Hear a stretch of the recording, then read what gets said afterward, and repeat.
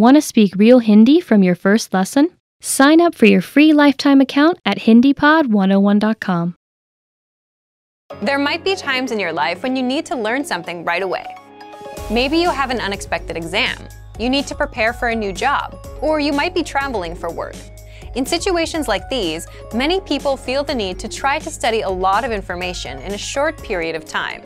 But can you really learn a language by cramming in all of your studying in a short period? In this video, we'll talk about how cramming works with language learning. 1. Is cramming effective? A lot of people would probably answer yes to this question based on experiences they had in school. Most of us have probably had the experience of staying up late the night before a test to cram as much information as possible. But how much of that information do you remember now?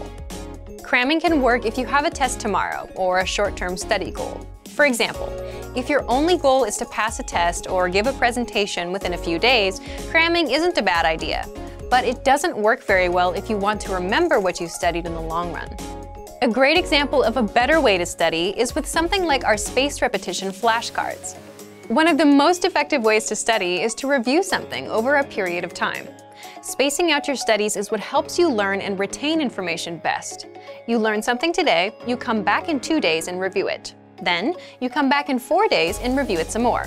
In contrast, cramming is a one-time thing. You cram a lot of information in your brain, take a test, and then forget it all. But when you review, you're strengthening the synapses in your brain. Synapses are like little roads that connect the neurons in your brain.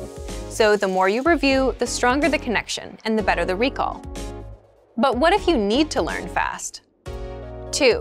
An example of a cramming schedule.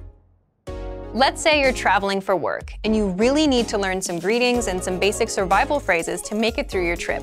Time is probably not on your side. Your only option is to cram. Here's what a cram plan might look like in a case like this. Spend some time on survival lessons before going to bed. Increase the amount of time you spend with anyone you can talk to in your target language, another student or maybe an online teacher. Increase the amount of time you spend on any online language classes you're taking. Another problem related to cramming is that your study time has to come from somewhere, and that tends to come from sleep, so that's not a good thing. We don't recommend cramming, but if you have to cram, which we all do at some point, here are some ideas for how to do it. 3. Cramming learning program. Cramming might get you a lot of fast results in a short period of time, but with just a couple of one-time study sessions, it's a strategy that won't help you in the long run. If you find yourself in a situation where you absolutely have to cram, here's what you can do. First, pick the lessons that align with your goal. Focus on just what you need. If you're learning for travel, skip the other lessons and focus on our survival phrases series. If you want to learn basic conversations, look at the top 25 questions you need to know content. If you need special phrases for the bank or the post office, we have lessons for that too. And you can find lessons for all kinds of topics and scenarios in the lesson library. Second, prioritize lessons at your level more than the challenging lessons.